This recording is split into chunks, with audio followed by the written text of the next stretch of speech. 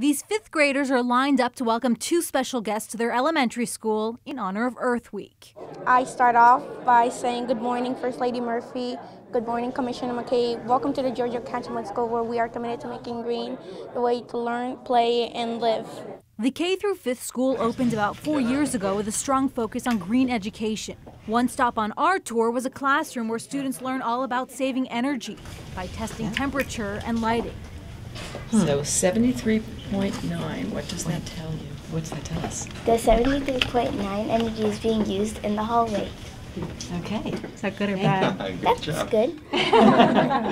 They help come up with ways for teachers to reduce the amount of energy being used, shutting down their computers at night, turning off laptops, unplugging things for the weekend. We're told these efforts help the school cut energy consumption by 40% and cut utility costs by $20,000 in the 2015-2016 fiscal year. Students we ran into in the hallway told us they take those same lessons home. Every time, like we finish using the room or the bathroom, I tell my parents to turn the lights off so we don't use too much energy.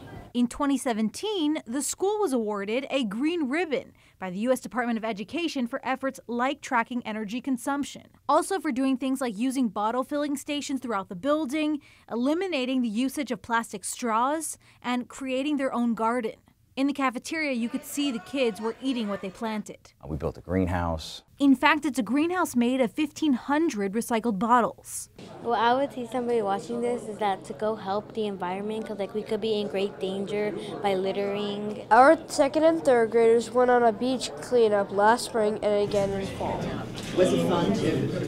Yeah, that's good. In a question and answer, the elementary students asked some tough questions about cleaning our shores. They also asked what the state is doing for clean energy and if there was any progress on getting rid of plastic bags in New Jersey. The First Lady did hint she was in talks.